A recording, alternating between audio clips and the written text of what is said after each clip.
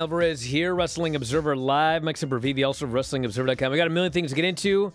No time to waste. But I'm going to get this WWE stuff out of the way first because, honestly, this is the story of the weekend to me. WWE ran a super show in Charlotte, North Carolina.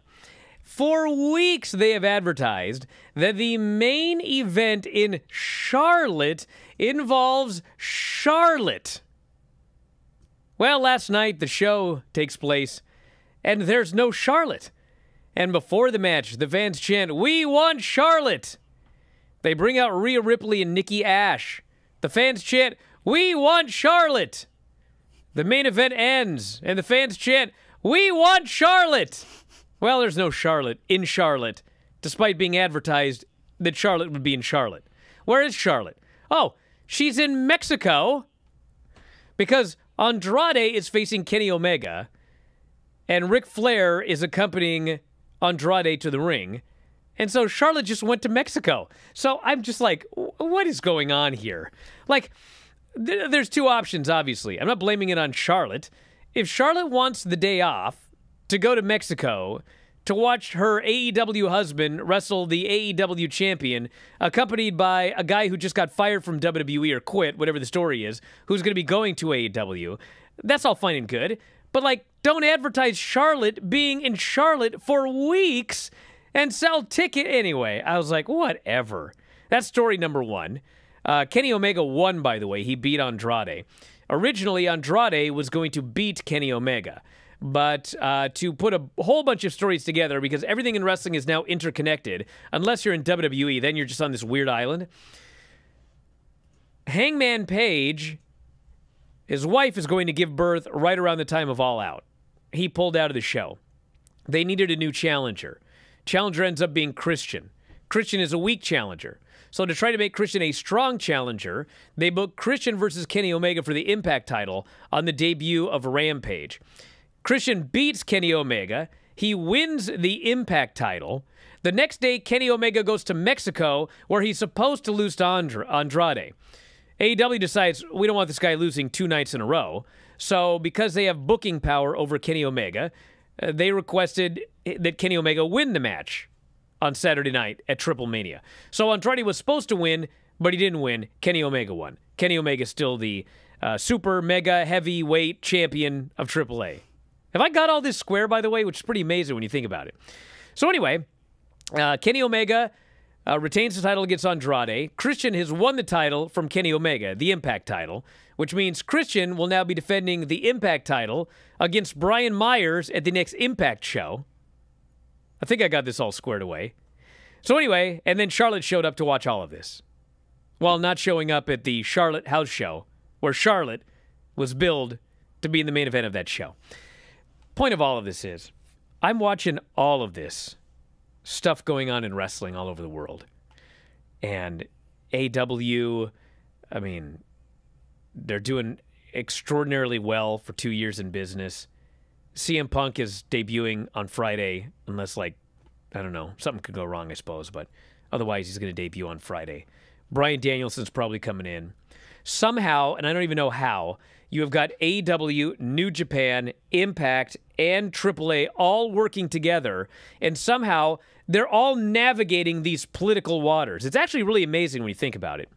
And meanwhile, do you guys remember the Monday Night Wars? Some of you might remember this. Some of you old people, the Monday Night Wars, where, you know, there was WWF, and then there was WCW, and then in 1995, WCW decided that they were going to go head-to-head with Monday Night Raw on Monday nights.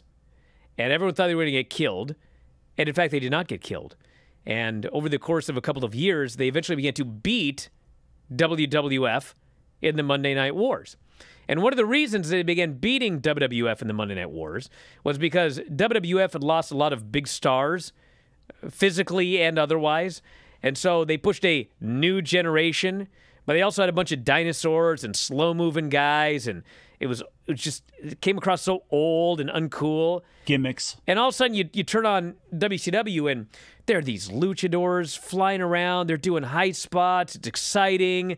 You've got an invasion that's pushed as like, you know, they'd stolen that idea from Japan. Anyway, everything about WCW at the beginning, not at the end, I might add, but at the beginning when they were hot, everything was brand new. And WWF started to be beaten. Do you know what WWF did when they started getting beaten by WCW? They started stealing things that were working from elsewhere in the world. All of a sudden, they're doing hardcore like ECW. All of a sudden, they're getting edgy like ECW. All of a sudden, they've got a light heavyweight division, which didn't work, but they got it. Much like the WCW Cruiserweight division. They were dragged kicking and screaming into the modern world. So I bring this all up because the no-shows, the firing of half of NXT under 6 feet, the desire to only hire people who are above 6'2" and 225. What is happening right now is if in 1995, WCW started kicking WWF's ass and Vince decided, we're going to go back to 91. Let's go back to 1992. Bring back Papa Shango. Let's not do the ECW style hardcore, you know, PG-13, whatever. Not the tag team, but like the rating. Let's not do any of that. Let's go back to 91 and all that stuff that didn't work then. Oh, well, that's what we're doing right now. This time, everybody, this time it's going to work. Get rid of all these skinny, small, indie geeks. No more vanilla midgets. Let's get the big guys. Let's get all the big, strong men. Anyway, I'm just flabbergasted watching. It's very exciting, don't get me wrong. I'm very excited, as you can probably tell, by like the coming week and the coming months and the coming years, but it is baffling to watch WWE's response to all of this. Going back to big, slow blokes with muscles. That'll solve this problem. Now you got me Rolodexing PG-13 moments in my brain, Brian. Thank you very much for that. After all that wrestling over this weekend, now all I can think of is Wolfie D and JC Ice, Jamie Dundee. Thank you for that. Bro, they're literally going back to Papa Shango. They are literally going back to voodoo. They did already. Oh, man, we've got this company that's gone from 0 to 60 in 2 years. I know what'll solve this problem. Voodoo. Big muscle men that can't work. That'll solve the problem because they're going to be going back through them airports again. We need large men and hot women. That's what's going to solve this problem. If you enjoy these videos, for just $7.99 per month, you can enjoy full-length editions of The Bryan and Vinny Show, Wrestling Observer Live, Figure 4 Daily with Tom Lawler and Lance Storm, plus hundreds of archived shows, all in beautiful HD. Don't miss out. Join us today.